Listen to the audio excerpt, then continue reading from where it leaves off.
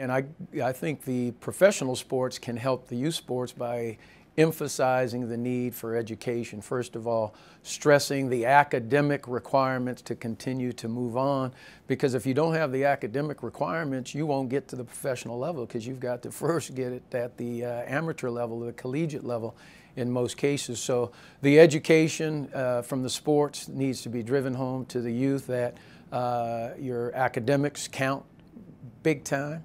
You need to make sure that that's getting taken care of first and foremost, to be educated about what it takes to advance, to be educated about health and safety and welfare, to be educated about conduct that's expected of you if you want to advance to not just the collegiate ranks, but certainly to the professional ranks. Education is the key that we need from the professional leagues.